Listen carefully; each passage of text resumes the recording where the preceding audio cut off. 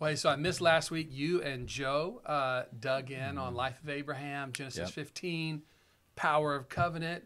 Yep. Really powerful time. Today we're going to keep going in Life of Abraham Sure. into Genesis Yeah. 17. So take us there. Yeah, I want to back up and say the reason this is so important, Zach, is that it's kind of like in the scripture, you want to get to the original to understand the now, right? So that's why I always go back to Genesis 1 through 3. But in this narrative, when God says he's the God of Abraham, Isaac, and Jacob, man, you got to understand this stuff because this is the genesis of family, Right. a multi-generational family. And because that's not only who we are, what we're called to, and Galatians 3 says, for those who believe and trust in Jesus, we are now sons of Abraham. So this family that's now the nation of Israel is also in the new covenant through Jesus, the family for eternity. It's the family of all peoples, not just one people. Yeah. So these principles, all the time in the Old Testament, they're types and shadows. They're foreshadowings of Jesus, or they're sightings of Jesus, or there's principles that we need to learn and grow in. And that's why all the scripture is good for teaching. All of it is integrated way more than we think. And I just would say to everybody listening, that so many times we're relegated to the truth that we are needing now, that we miss the meta-narrative of God's big story for all time. Yeah. And so you've got this both and. I need a word now to do today's bidding, but I need to keep in sight the big family story so I don't get overwhelmed with my current victory or disappointment of the day. Right? Yeah. So, for example, I don't know if you know this, Zach, but I'm going to be with Jesus forever. Amen. Like eternity. Amen. And the eternal family forever, and nobody's going to stop that. Yeah. No matter what disappointment I have today, no matter what challenge I have today, no matter what tragedy or victory, I'm going to be with Jesus forever and ever, and there'll be no more pain, no more fears, no more tears. That this family that I'm trying to glimpse and capture in now, in my life today, even if it's disappointing, it won't be disappointing for long, because I'll be with him forever. Right. So there's a big meta-narrative thought while I'm trying to love Laura today, or love my family, or love someone in the church, or forgive somebody. It's much easier to forgive somebody today when I realize that for eternity it's not going to matter. Like my little angst today really needs to be let go of so that I can lay hold of my eternal destiny in Jesus. All right, there you go. So here we go. So again, everybody, if you're listening, jump in. Genesis 17, a great passage of scripture. God encounters Abraham again. He says, I'm God Almighty. Walk before me and be blameless. Woo! Now, I may help you out, bro. It doesn't mean walk before me and be perfect. It means let your heart motives be towards me. When you fail, I've already provided. But blameless is a heart posture. Like I am not trying to get my way. And when I am, I'm willing to be honest about it. So walk before me. I will establish my covenant between me and you, and I will multiply you exceedingly. And just in case you didn't hear, Abraham fell on his face. God talked with him again and said, as for me, behold, my covenant is with you. You'll be a father of the multitude of nations. No longer shall your name be called Abram, but your name shall be called Abraham, for I've made you a father of many nations. I will make you exceedingly fruitful. I'll make nations of you, and kings will come forth from you. I will establish my covenant between me and you and your descendants after you throughout their generations for everlasting covenant for me to be God to you and to your descendants after you. So 4 times in this little intro of a few passages, he says, my covenant will be with you. I will make my covenant. This is called a unilateral covenant. God initiating with this man Abraham, God in Genesis 15 making a way through the blood and the sacrifice. He is the initiator of the covenant. He's the keeper of the covenant. He's the enabler of the covenant. And all that Abraham needs to do is humble himself and believe. This is speaking of our salvation. This is speaking of our faith. But again, I want to just make sure, because covenant is not a word that we are that familiar with in our in American lifestyle. But a covenant is an agreement binding two parties together unconditionally. So the original intent of marriage, when we say a man shall be cleaved to his wife, two shall become one flesh, that is, they will have a covenant before God that will not be broken apart from death. That's a man-to-man covenant, but if they'll lean on God, it becomes a God and man covenant. So the reason marriages don't work is because we took God out of the equation. And you could say, well, they were believers. They had good hearts. How did they just couldn't make it work out. Well, listen, it's not just asking God to be involved. It's submitting to the rule and reign of God.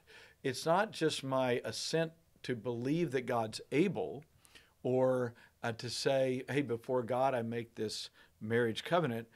It's this belief that the rule and reign of God over our lives will always keep us together in the grace of God. And I use that marriage illustration to say that I am called to be a covenant-keeping man. To God, God, I submit to you. You are my Lord. I'm wedded to you forever. I am my allegiance to you, my affections, my faithfulness. And when I am unfaithful, you've already provided for forgiveness so that I can step right back in to the fellowship. But I want to be a covenant keeper, not just with God, but I want to be a covenant keeper with men. I want to be, I want to love you as a brother. And when I fail, I want to ask forgiveness, but then come right back in. I'm not going to pull away from you because God's put us together and called us family. So in every way, I want to lean in. Paul said it this way: as far as it's possible with me, I'm going to be at peace with all men. Basically, I'm going to be right with everybody that I can on my end. Now, if they choose to break covenant, if they choose to go their own way, if they choose to push me away or not have anything to do with me, I can't control that. So this isn't some weird codependent anxiety that I work with, but it's a heart posture of, man, you're my brother. Whatever it takes, I want to do everything on my end to make sure to keep our covenant that Jesus paid for, so that we don't misrepresent God's family. Yeah. Huge. You got any thoughts on that? A couple of thoughts. I think that when I first started reading the Bible, there's so many names and so many stories that are all interesting. Right. But it's hard to keep track of who's the main character, who's going to appear in this verse or chapter, but you're never going to really hear from them again. And then there are terms that you read here, but then you don't pick up on again or whatnot. But one of the things I hear you saying is Abraham is one of those characters that runs throughout the scriptures. Right. So we encounter him here, but we're going to see him again and again and again and again throughout the scriptures. And so if you're new to the Bible, this is a guy to pay attention to. Yeah. And then the term covenant and the different ways covenants are used is not a minor term in the Bible.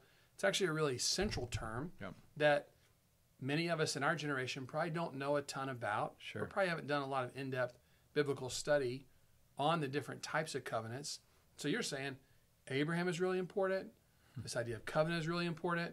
So these are things that we need to really dig into God's word on as we learn the basis of a multi-generational family on mission. Yeah. Is that... Yeah. Like let's even take it up a notch. Okay. Right. So Aleo's behind the camera here. Aleo, I want to help you out here, buddy. So the Old Testament, another word for testament is covenant. Mm-hmm. This is God's the covenant of God in the Old Covenant. New Testament literally means new covenant. Right. So you could say the Bible is broken up into two parts: the Old Covenant and the New Covenant. Right. And this is reiterated in Jeremiah, where it says, "I'll make a new covenant with you. I will literally put your laws my laws will go in your heart, not just in your head, not just through a prophet preaching, but I'm going to put them in your heart. So that I'm going to take the principles of the Old Covenant and make it a new covenant reality, so that it'll be a forever covenant, and you'll never have to feel apart from God, but you'll always be with God. So to say covenant is a big deal would be an understatement. Right. Literally, the Bible is the old covenant, new covenant of God. So again, let me kind of get this practical for those that may be kind of saying, all right, hey, give me some handles for this. When I look at the life of Abraham, what it stirs in me is this realization that God has initiated with me out of his love for me and offered me a covenant that I've always longed for. They say this deal in attachment theory that we're born into a world looking for who is going to love us. So a child, we talk about that 17 inches between the eyes and the arm of the mother, and that's how a child attaches for comfort, for care, for nurture. And we wake up looking for who's going to love me, who's going to love me unconditionally. We don't know those words. We're not familiar with those terms. But I would say it even next level. We're looking for who are we covenanted to, because we're made for covenant. We're not made just for willful and unwillful relationships, or the funny term willy-nilly, like I'm coming and going whenever I want, however I feel like it. I'm just an independent free will agent. But that's how you end up getting anxious and mentally ill and broken, because you don't see relationship as a need, or you've been so wounded by it, you've decided I'm going to go independent. Right. But everybody's made for covenant. Right. So when I read this, I put myself, wow, God's reiterating to his son Abraham in 4 different ways in 7 scriptures, I'm making a covenant with you. I'm coming after you. Yeah. I'm renaming you. I'm going to multiply you. I'm going to make you something of value. And because Abraham's a human that questions, am I valuable? Right. Is somebody going to love me? Do I have a future and a hope? Isn't that amazing? That life is not that complex. It's very straightforward. Who's going to love me? Who am I going to love in a meaningful way? And it has meaning. Yeah. That's what everybody's longing for. In God, through the story of Abraham, we see this covenant community. Now, we're dealing with an individual, so this is where I want to kind of finish the run here, because stay with us, podcasters, because we want to finish this thought. God told Abraham, I will make you a family that will bless all the families of the world. So Abraham, I'm visiting you, not just for you. Right. I'm visiting you for them, Right. or for all of them. I've got to start somewhere, bud, so I'm starting with you. And therefore, we're going to multiply you out in such a way that everyone has an opportunity to be a son or daughter of the living God. Amazing. And the covenant that you and I are experiencing, Abraham, my desire is that you get this down so that that can be what everyone experiences by faith in the Savior to come, in the ultimate sacrifice, not just you and Isaac, but the sacrifice and provision of Jesus.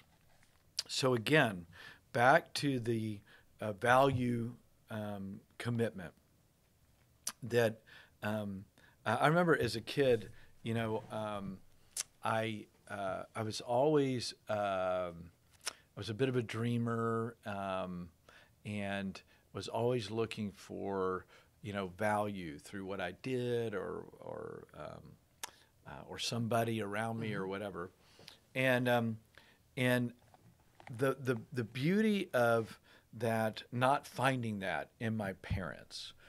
Finding that for a little bit in a brother, but then he went off to college. Finding that or not finding that in my peers. The beauty of not finding it in my surroundings was that I began to have this ache in my heart. Is God real? I wonder if God's real. If he's real, does he care about me?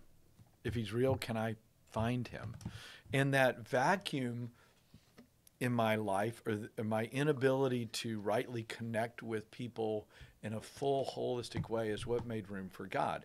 Then once I found God and started talking to him and walking with him, it began to make sense. Hey, I want to walk and talk with other people that know God. And it wasn't like I had this multi-generational family on mission. What is covenant? It was by nature, now that I knew God, I needed to know other people that knew God. It's by the Spirit. Yeah. So by the Spirit, we have a spiritual family that we're drawn to. And then, then that disappoints us. And then we either withdraw or we work it through. So this is where I want to land. Do you withdraw or do you work it through? Okay. Covenant keepers work it through with God. God, that was offensive. I prayed for my mom and she died. God, I asked for your help in a relationship and they left me. God, I asked for provision and it seemed like everybody else got the car and I'm still walking. Little things to big things. God, I wanted you to feel close. I didn't feel you today. So we have our disappointments. What I decided early on, for some reason, just by the grace of God, I decided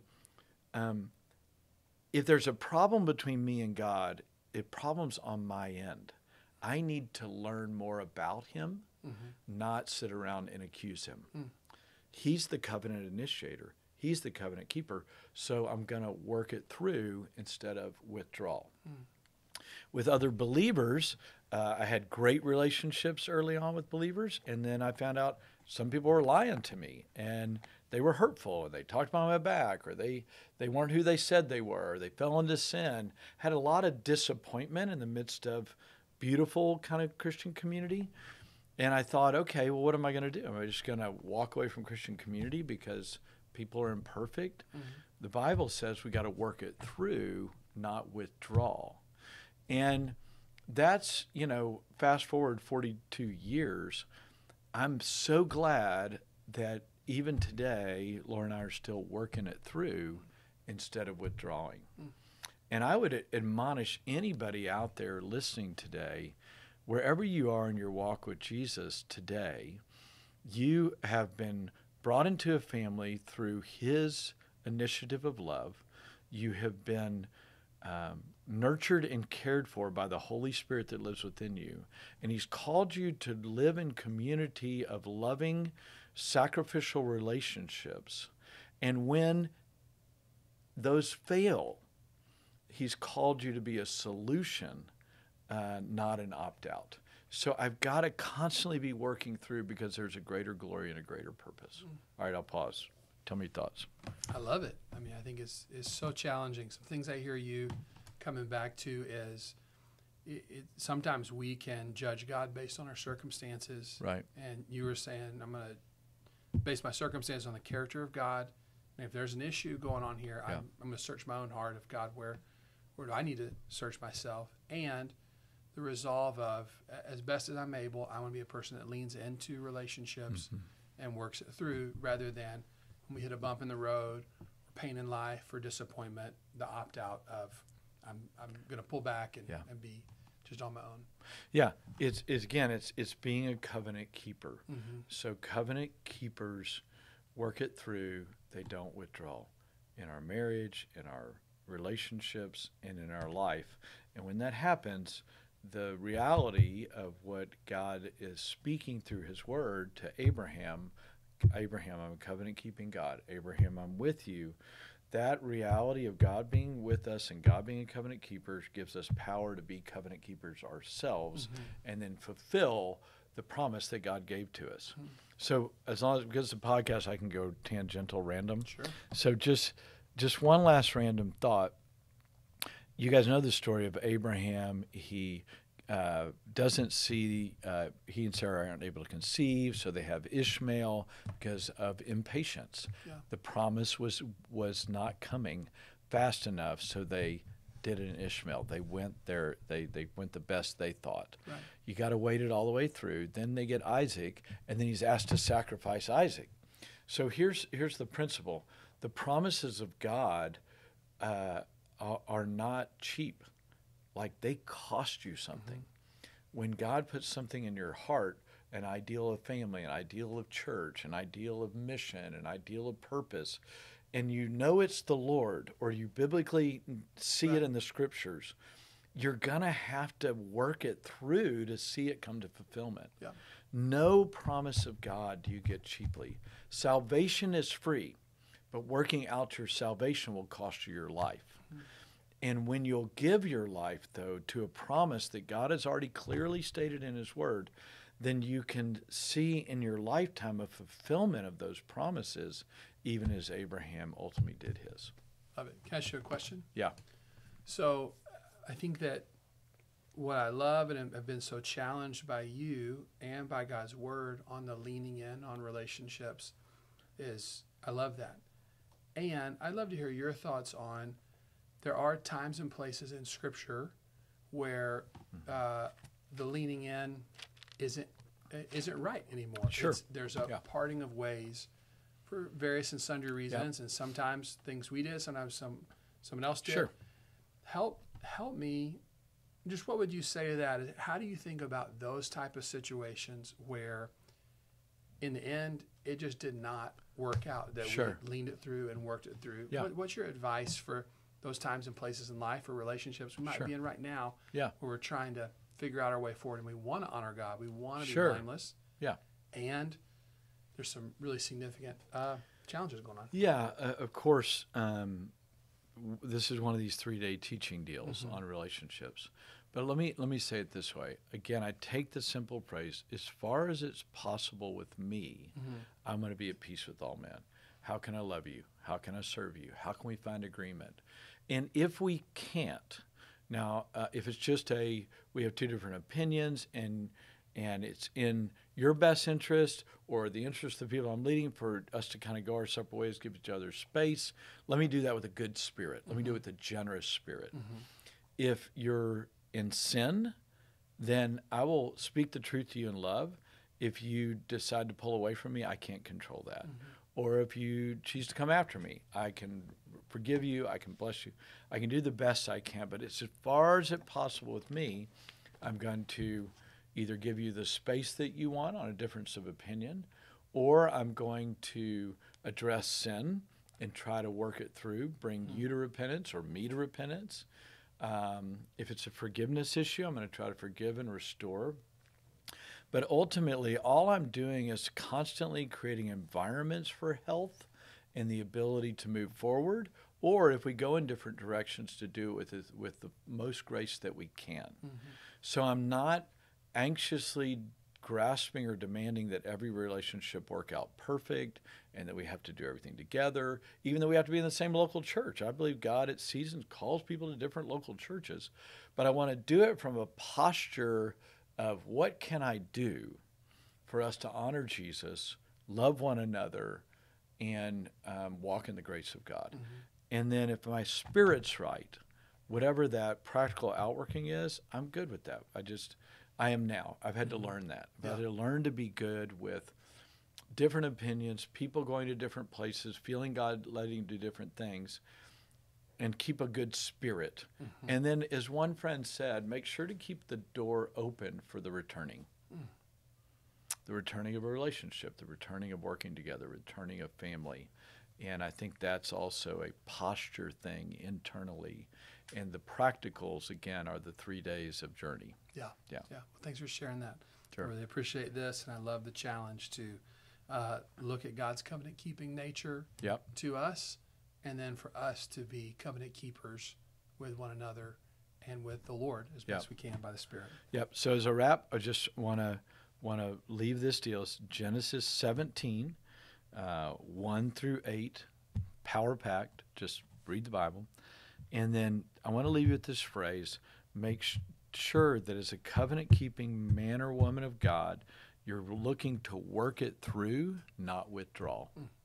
And even if in the end that means that we choose different places where we go, different ways that we serve the Lord, at least I worked it through instead of withdrew, because I'm a covenant-keeping man. Amen. Amen.